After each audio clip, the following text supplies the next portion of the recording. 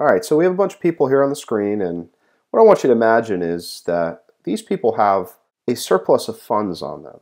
Okay, so when the average American has extra money in their pocket, they either spend it or they save it, right? But let's imagine that these people on the screen, they don't want to spend all their money, all right? So they want to save some of it. They want to put some of it away. Well, when we think about like what we do as your typical American consumer or American business person, where do we go, when we need to bank? And we go to typically what you would think of as commercial banks, like a Wells Fargo or even a local bank, maybe like a Marshland Credit Union. But when we want to make deposits, we want to make withdrawals, we want to put our money somewhere, we want to take loans, we do our banking with commercial banks like Wells Fargo. But here's a question. Where do the banks bank with?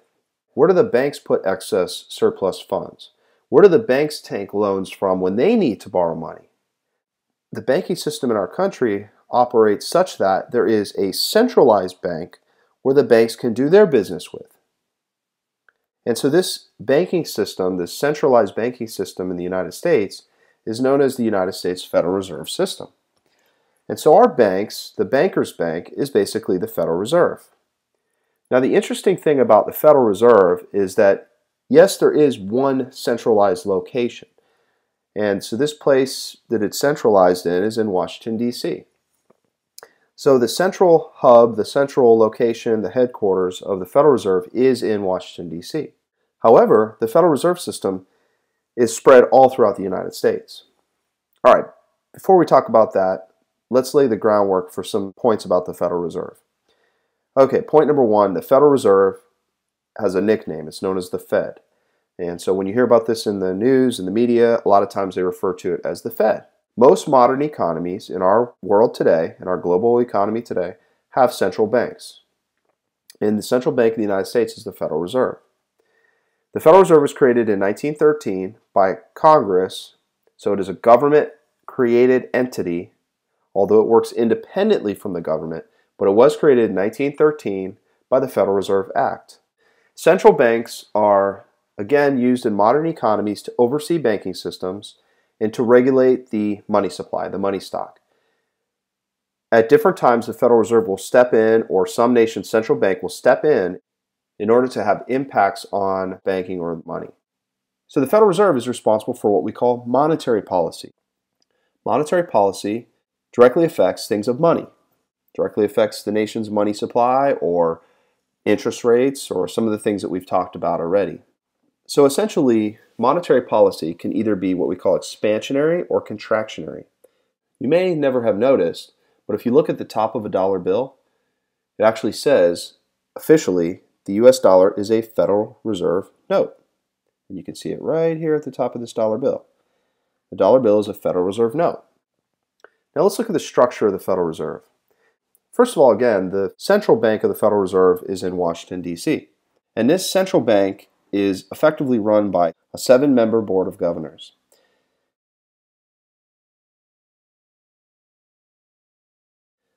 The board is led by the chairman. The current chairman, again, is Ben Bernanke.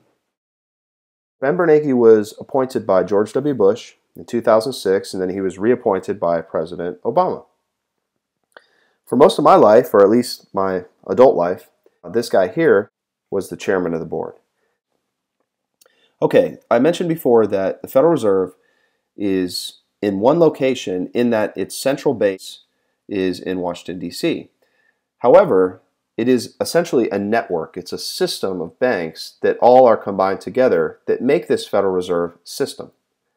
So it is actually comprised of 12 district banks, and they're all throughout the United States. You can see that here in Georgia is District 6, and that our home bank is in Atlanta. And to give you an idea of how this works a little closer, we can take a place that I frequent, which is Chicago.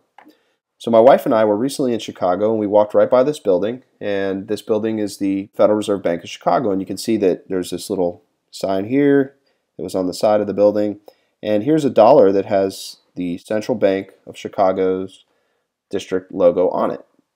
So you can pretty much find any of these districts on your current currency.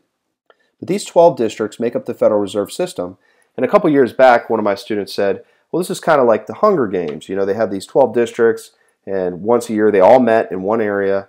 And in the movie, they were there to, fight to the death to see who would be the winner. The Federal Reserve sort of works like this. And so the Federal Reserve is 12 districts as well. And each year, members from this district all fly in. Okay, they all fly in to the headquarters, which is in Washington, D.C., from all over the country to essentially discuss the economy. Okay, so furthermore, each district has a Federal Reserve Bank, and they are responsible for monitoring the banking conditions in this district. They are responsible for reporting how the banking system is doing in their district, as well as the economy.